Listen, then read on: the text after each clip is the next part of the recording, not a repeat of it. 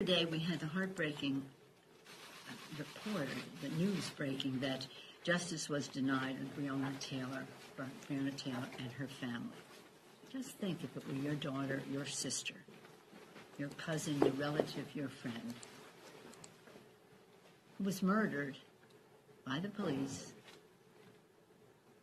and the charging decision held no one accountable for her death.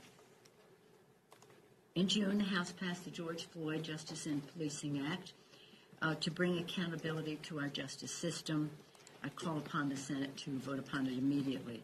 We owe it to Breonna Taylor, to George Floyd, for Philando Castile, and so many others.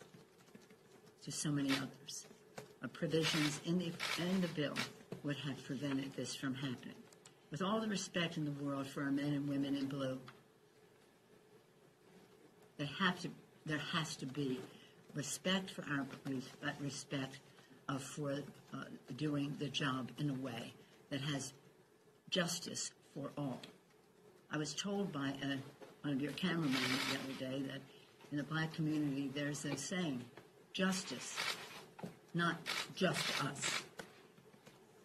And so we don't want there to be two systems of justice.